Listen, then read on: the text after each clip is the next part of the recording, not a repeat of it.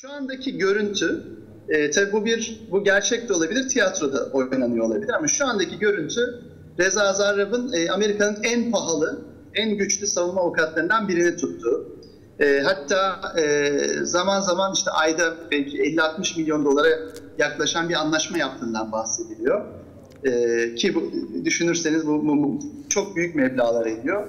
Dolayısıyla Reza Zarrab'ın en güçlü savunmayla hani bir anlaşma görüntüsü olmadan kendini bu davadan kurtarmaya çalıştığını görüyoruz. Yani fikir vermesi için söylüyorum. Tutulan avukat Michael Jackson'ın taciz davasından IMF eski başkanı Strauss-Kahn'ın tecavüz davasına kadar hani Amerika'nın en yüksek profilli davalarını savunmuş avukatın. Yani dolayısıyla burada Reza Zarrab'ın işi hafife aldığı, hani bir anlaşma varmış algısı yaratacak hiçbir eylemde bulunmadığını görüyoruz.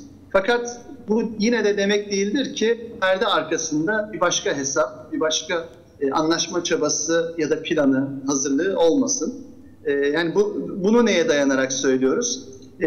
Yani her ne kadar şu ana kadar bütün göstergeler Reza Zarrab'ın işte hazırlıksız yakalandığı, ummadığı bir şekilde tutuklandığı yönünde olsa da bu seyahatin zamanlaması çok manidar. Seyahat öncesi Reza Zarrab'ın Türkiye'deki bazı şirket ve kaynakları elinden çıkarması manidar.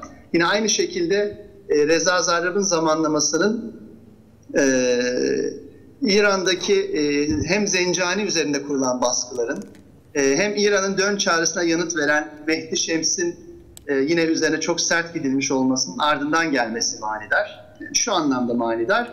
Reza Zarrab kendi ortaklarının İran'da nasıl idama mahkum edildiği ve mevcut rejim tarafından nasıl sert bir şekilde üzerine gidildiğini görünce büyük ihtimalle İran'ın da kolaylıkla ulaşabileceği Türkiye'de daha fazla bulunmayı kendi şahsi güvenliği açısından çok da kabul edilebilir bir durum olarak görmedi. Hani diyebiliriz ki bugün Amerikan cezaevinde Reza Zarrab daha güvende hissediyor olabilir kendini.